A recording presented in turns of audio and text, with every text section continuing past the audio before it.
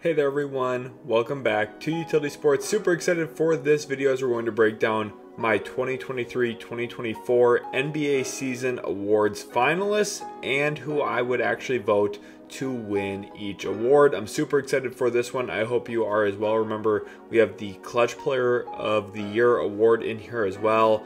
And of course, all of the usual ones, Depoy, MVP, Sixth Man, all of the good stuff. So this is going to be a fun video. I want to know down in the comment section below who you have winning each award. Let me know down in the comment section. Comment as we go so that you don't forget to comment a specific award winner that you want to share with me. I'll be reading every single comment just like I do for every other single video on the channel. Really excited. Again, if you enjoyed, make sure to leave a like and subscribe. And let's jump into it here now with our Clutch Player of the Year award. And my two finalists for it, DeJounte Murray of the Atlanta Hawks and Steph Curry of the Golden State Warriors. Now you could also make a case for someone like Anthony Edwards, who's had some phenomenal clutch moments. There have been a ton of clutch moments throughout this season, but these two have stood out to me the most at this point. DeJounte Murray had a stretch of games where it just felt like he was hitting a game winner on Wednesday, Thursday, Friday, Saturday, every single night of the week, basically.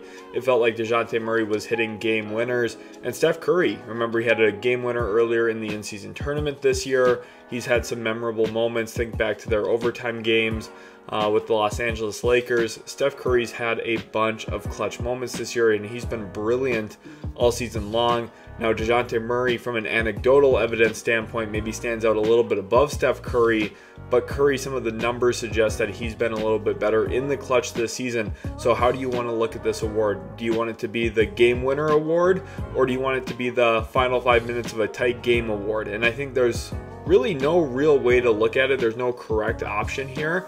But for me specifically, I opted to go with Steph Curry winning the award this year, the Clutch Player of the Year award.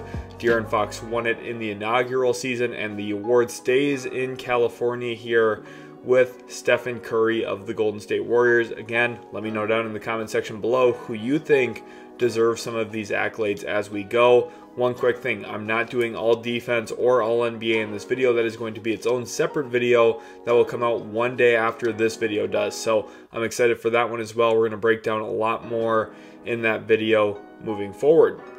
Coach of the Year award, I've got Jamal Mosley of the Orlando Magic, Chris Finch of the Minnesota Timberwolves, and Mark Daigneault of the Oklahoma City Thunder as my three finalists. Another candidate I wanted to consider was Joe Mazzulla, although I left him off of my finalists here simply for the fact that his team is super stacked. So while he has the most wins in the NBA and I think a very good candidate for this award, these three stood out to me given the context of their situations and how I think that they've maybe even overperformed with their roster to a certain extent. Now, Chris Finch, I think he actually has a loaded roster. I have maintained that position ever since the Rudy Gobert trade. If you go back a couple off seasons ago, I even had a video saying that the Rudy Gobert trade was genius for the Minnesota Timberwolves, and I feel like that has aged extremely well, especially with how this season has played out for Minnesota. The best defense in the league, and Chris Finch is the one who has engineered that to a certain extent. It doesn't hurt, though, having multiple all-defense caliber players in Jaden McDaniels, Rudy Gobert, who we might talk about later in this video, maybe a little bit of foreshadowing there. Also having Nickeil Alexander-Walker, Anthony Edwards. This team is loaded with defensive talent, but Finch, he's the orchestrator. He still does deserve some credit for that. They have been around or at the top of the Western Conference for a majority of this season. Jamal Mosley, really a great feel-good story for the Magic this year. I think they've overperformed expectations. I don't think anyone was really expecting them to be a top 3 or 4 seed in the Eastern Conference. Now it is extremely bunched together, so a couple losses here and there down the final couple of games of the season, and all of a sudden you might be looking at what is a completely different outlook on their seeding. At the end of the day, I don't really care about the seeding too much. That's not going to influence me drastically, but the Orlando Magic have just been fantastic this season. A really strong defense. He's gotten a bunch of young players to buy into winning habits on the defensive end of the floor. He's been able to orchestrate a quality enough offense, even with some of their limitations from a roster construction standpoint at this point. So Jamal Mosley, someone who is an extremely bright younger NBA head coach. He's done a fantastic job with that team ever since he stepped foot in Orlando, in my opinion. And now he's starting to really reap the benefits as the talent level kind of grows to where his coaching level's at, which is really, really, really good. Mark Daigneault, another great example of that with the Oklahoma City Thunder. For me, his candidacy is not just built upon this year, where yes, he has a real shot at it, a really legitimate case because of how fantastic the Thunder have been, but when you also consider the fact that this has been brewing, his kind of identity, his play style, his scheme has been breeding results for years for Oklahoma City, even when they were even more talent deficient in years past, before Chet Holmgren debuted, before Jalen Williams arrived and has grown into the star that we know him to be today. Oklahoma City's been competitive. Even when they tanked down the stretch of the season, they get close to 35-40 wins.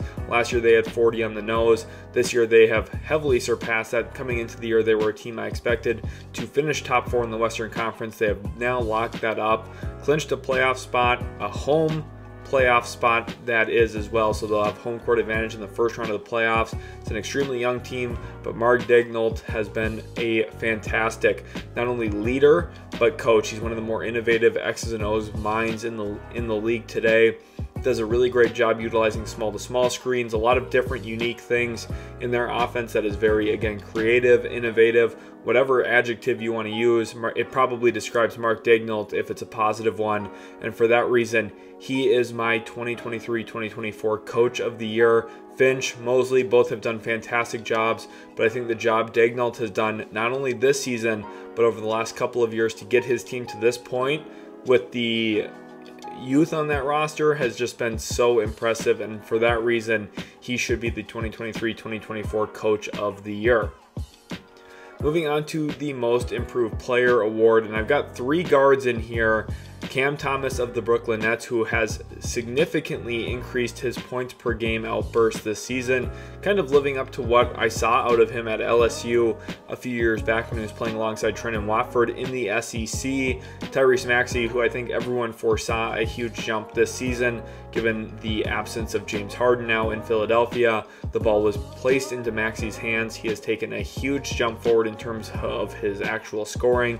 His assist numbers have skyrocketed, and he's even been able to keep Philadelphia afloat during the Embiid absence. Now, they weren't great without Embiid. It's hard to be great without your best player, but Maxey has done a great job all season long, at least keeping Philadelphia competitive with Embiid on the shelf. And now that Embiid's back, the Sixers still are a real threat in the postseason.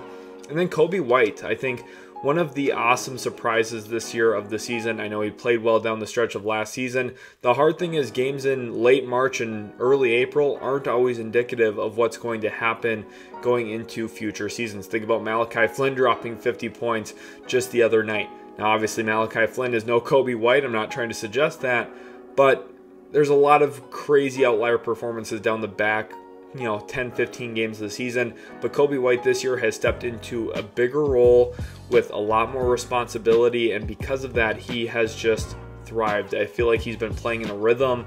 He has confidence about himself now that he not only belongs in the league, but he belongs to have the ball in his hand and make plays, make decisions, and to shoot the basketball. And that's always been his big strength coming out of UNC. He's a shooter, and he has done that at an extremely high level this year.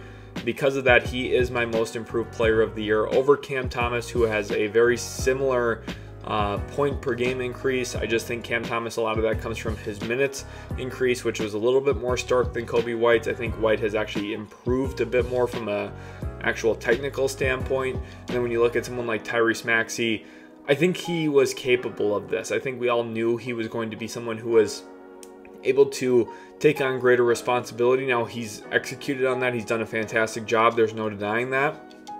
But in the spirit of the award, I think Coby White's a little bit more deserving in this Most Improved Player of the Year cycle. Moving on to Rookie of the Year, and it's really a two-man race, and what a battle it was, especially at the beginning of the season. And I really want to use this segment here to highlight Chet Holmgren and how fantastic of a rookie season he has had. What he has been doing is not normal. The efficiency, the scoring, the defensive impact especially.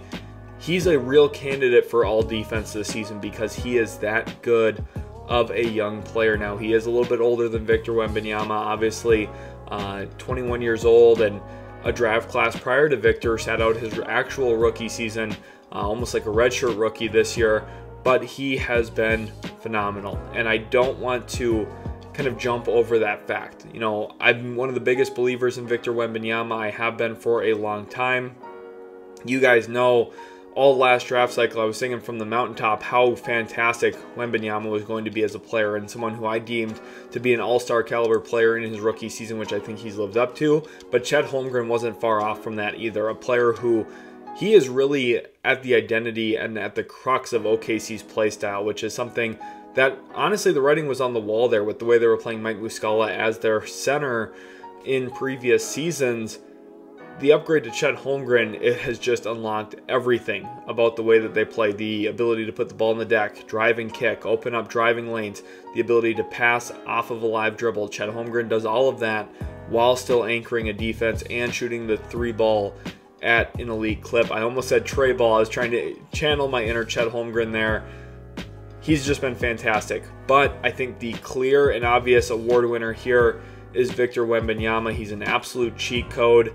A player that we'll never ever see again in NBA history probably. He's a one-of-one prospect, a true alien, somebody who, as I have said for the last year plus on the channel, maybe about 2 years now on the channel actually, he is an incredible player. Not a prospect at this point, an incredible player. He is somebody who, as soon as next season, will be on all NBA teams. He will win multiple Defensive Players of the Year. He is a player that is so good that he makes someone as good as Chet Holmgren look a little outmatched, which is unbelievable because, again, Chet, I think the ceiling is so high with him, and I loved him during his draft class, during the 2022 NBA draft class. I talked at length about how awesome of a prospect Chet was and how good he was going to be in the NBA, and Victor has just completely supplanted that. He's been a much better player for a very long time, and he is going to continue to get better. He is the easy choice here for Rookie of the Year with no discredit to Chet Holmgren whatsoever. Sixth Man of the Year. This is a fun one. We've got two candidates here yet again. I wanted to include some others, but I really just do think it's a two-man race. If you look at the betting odds right now, it is between Malik Monk and Naz Reid. And there's a couple of positives for Naz Reid that he has an advantage here over Malik Monk. First of all, he has more games played than Malik Monk. Monk, who obviously sustained a season-ending injury ultimately for at least the regular season just a couple of weeks ago, is locked in at 72 games played. Now, he was extremely productive in those 72 games, but will the voters look at Naz Reid playing nearly 80 or 80 plus games and give the edge for that reason? You also have to look at Naz Reid being kind of a unique situation here. Typically, when you look at sixth man candidates, they are electric shot-making guards like Malik Monk. Naz Reid, well, he's a guard in a center's body, standing at about 6'10". He's a very unique sixth man candidate compared to what we normally see. I think the most recent example of a big man winning the Sixth Man of the Year award was Montrezl Harrell back with the Los Angeles Clippers. Of course, that bench mob unit with him and Lou Williams was devastating for teams. That's what Naz Reid has been all season long for Minnesota. From an actual six-man perspective, though, Naz Reid has been starting games in the absence of Karl Anthony Towns. That has also helped him kind of boost some of his actual averages this season. He does play less minutes per game than Malik Monk, but his efficiency far outweighs Malik Monk. He's also been, I think, really able to play off the catch and adapt to playing off of others. Monk obviously does very well playing off of Sabonis, but I think Naz Reid in the pecking order there in Minnesota, he's quite a bit lower. But when you look at Malik Monk, he's got a huge advantage as well. He's been a true sixth man the entire season. He has literally willed the Kings to wins, including real clutch performances. Another player who has just stolen the show at the end of games, and a player who does a lot from the playmaking perspective that Naz Reid does not. Averages over 4 assists more per game, 4 more assists per game than Naz Reid. And you're looking, when you consider Malik Monk here too, obviously his efficiency is a bit lower, but he creates a lot of those shots for himself off the dribble. So for that reason, with what he brings to the Kings offense, I elected to give him my Sixth Man of the Year vote this year over Naz Reid, even though I think Reid, an excellent player, has been hugely pivotal for the Minnesota Timberwolves this year. Without him, they would not be the team that they are. But Malik Monk, you can say the same thing about him for Sacramento. The Kings have desperately needed him at times this year, and he has come through, including in head-to-head matchups against the Minnesota Timberwolves, where he's been at times truly devastating as well. Then you look at the Defensive Player of the Year landscape, and I landed on 3 big men here. Shout out to Herb Jones, though. Probably wouldn't vote him for Defensive Player of the Year, but he will definitely be an all-defense team candidate. Make sure to, again, check out that video once it comes out on the channel a day after this one. Anthony Davis, Victor Wembanyama, and Rudy Gobert are my 3 finalists for Defensive Player of the Year, and there's all really great cases for all of them. Anthony Davis, you could argue, is maybe just the most versatile defensive player on this list. Extremely switchable, someone who's great in drop coverage, someone who's a great hedge and recover big man, and a fantastic rim protector to boot. He does a lot of great things for the Lakers, who have really relied on him this season. He's been an ultimate great two-way player for them. There's a real argument that he's been the best player in the Lakers this season, which I haven't been able to say about him in years past. But with LeBron's slight decline, Anthony Davis playing probably the best basketball of his career, I think there's a legitimate argument to that AD has been the best player on the Lakers this season. Then you have the real race between the Frenchmen, between Rudy Gobert and Victor Wembanyama. Wembanyama towers over the competition with stature, but in this race, I'm not sure that he does quite yet. I still think there's areas for Victor to improve defensively. I think right now he's a little jump happy. He gets himself out of position, going for blocks. And listen, blocks are a great thing. So are steals. Stocks, that's a great statistic and something you want to be fantastic in. You want to lead the league in stocks. And that's exactly what Wembanyama is doing. But, and we got to pump the brakes here just a little bit. You know, I'm the biggest advocate for Victor Wembanyama. I called him the greatest prospect I've ever seen play any sport. I think he's an unbelievable player, and I think there's a lot in his future. I think he's going to be a 6, 7-time Defensive Player of the Year winner, which would set him apart from anyone else in NBA history, but he's not getting his first one this season. I think Rudy Gobert, who has anchored the league's best defense all season long, without him, the Timberwolves just are not the same team on the defensive end. Now, I know if you look at the Spurs without Wemby, their net rating and defensive rating looks way different. I understand that argument. And again, I'm one of the biggest believers in Victor Wembanyama long term. I think this kid is going to go down as one of the greatest of all time. That was where I was on him during my pre-draft evaluation. Looked at him as a surefire Hall of Famer, which is extremely high praise. But when it comes to Rudy Gobert, I just think he's been the better defender this season. You look at all of his defensive tracking numbers, contesting on all 3 levels. Teams are really struggling to score at the rim against him. I think he's still the best rim deterrent in the league at this point. But Wembanyama's right there. Wembanyama's the future. But right now, the present belongs to Rudy Gobert. He will win his 4th Defensive Player of the Year this season. Extremely well-deserved. And goes down in history, tying both Dikembe Mutombo and Ben Wallace for the most Defensive Players of the Year in NBA history. Then we get to the cream of the crop, the bread and butter here, the MVP award. And who do I have winning? 4 finalists here. I wanted to throw Jalen Brunson in here. He's not going to win the award. He's not at the top of my list for the MVP, but he has been balling. Another 45-point performance.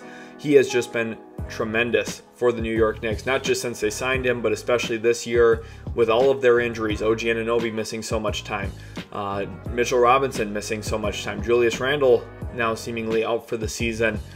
It just looks like this team, which should have been decimated by injuries, is still hovering around the top 2 or 3 seeds in the Eastern Conference. And the reason is 2 words, and those words are Jalen Brunson. He has been phenomenal, unreal efficiency. He competes on the defensive end of the floor. He is really the heart and soul. He's the heartbeat of the New York Knicks, and I've been extremely impressed not only with his growth since leaving Dallas, but his continued dominance despite being the #1 on the scouting report, getting doubled. The way that he operates on and off the basketball, he has just taken his game to another level. So shout out to Jalen Brunson. Though, when we get down to 3, I think there is one kind of odd man out here, and that is Shai Gilgeous-Alexander. SGA has been, again, phenomenal. He is at the lifeblood of the way Oklahoma City plays. Drive and kick basketball. He leads the NBA in drives. He is essential for not only the way that they play, but they're winning. Without him, they would not nearly be the team that he is. He does put a lot of value on the table for the Oklahoma City Thunder. And if you're finishing top 3 in my MVP candidacies here, there's no shade. I'm talking about some of the best players in the entire world, and Shai Gilgeous-Alexander belongs in that category. I've been for years praising him, saying he's an all-NBA caliber player back before he ever got one, saying he's an all-star level player before he ever was named an all-star, and now I'm saying he's a true MVP candidate before he's ever finished as a finalist for the MVP. He is that good of a player. He belongs in the conversation. He's a joy to watch play. He does a lot of really great things in the basketball court. He's a mid-range assassin, drives the ball so well without really kind of ever passing that line of being too ball dominant. I think he just does a great job letting the game come to him, and he plays the game the right way. Now we get to the final 2. Luka Doncic, Nikola Jokic. Great friends off the court, rivals on the court, rivals for this award this season. Jokic, a 2-time winner. Doncic has yet to win the award. And I think there's great cases for both of them. Nikola Jokic, probably just flat out the best player in the world. You look at the way that he has improved as a defensive player this season. He has taken tremendous strides from where he was even a year ago, right before lifting up the Larry O'Brien trophy. I still think he's taken huge steps forward this season while still being an offensive dominant force. No one can really guard him. One-on-one, he is just too strong, too physical, with too much touch. He just dominates on the inside, but we know his playmaking feel and just how great of a player he is. And then on the other end, when you look at the word value, and what does this guy provide to his team? Well, he leads the league in points, plus assists, plus rebounds, I think in NBA history. So he's been the most productive player, you could argue, in the history of the NBA from a points, rebounds, assist standpoint. Now, that's not the best way of always looking at things, but it is the reality, and it stands out to me. I don't think this team would be anywhere near where they are. They're a solid team. They've been playing really great as of late. Kyrie Irving has stepped up big time, but Luka Doncic, in my opinion, is the most valuable player in the 2023-2024 season. Now, it doesn't necessarily mean I think he's the best player. I would say Jokic is the best player as of today, April 10th, but I still think that when it comes to value, what Doncic provides to Dallas is undeniable. It's a toss-up here between Jokic and Doncic. I'm not mad about either result, but I think Doncic, with what he's doing, setting NBA history, he had a 73-point game this season. He has just been otherworldly, and I think when you look at the fact that he leads the NBA in 35-point games, 40-point games, 45-point games, 50-point games, 55-point games, 60-point games, so on and so forth, you're looking at one of the most dominant players the league has ever seen from a statistical output. Now, I know defensively at times he's lackluster, but some of his tracking numbers suggest he's done a decent job this year. I definitely think he's been better than years past. So shout out to Doncic for coming in this season with, I think, a little bit better focus on the defensive end of the floor and also just being in better shape. The Mavericks have been defending extremely well as a team lately. I think Doncic's effort and focus level is at the middle of that.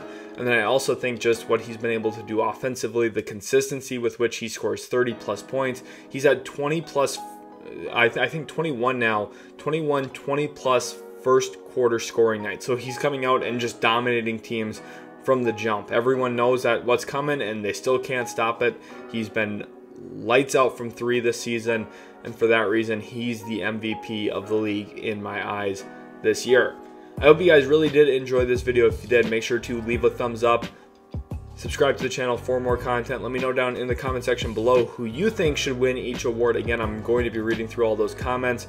All NBA and all defense video coming out soon. Stay tuned for that, and we'll catch you in the very next Utility Sports video.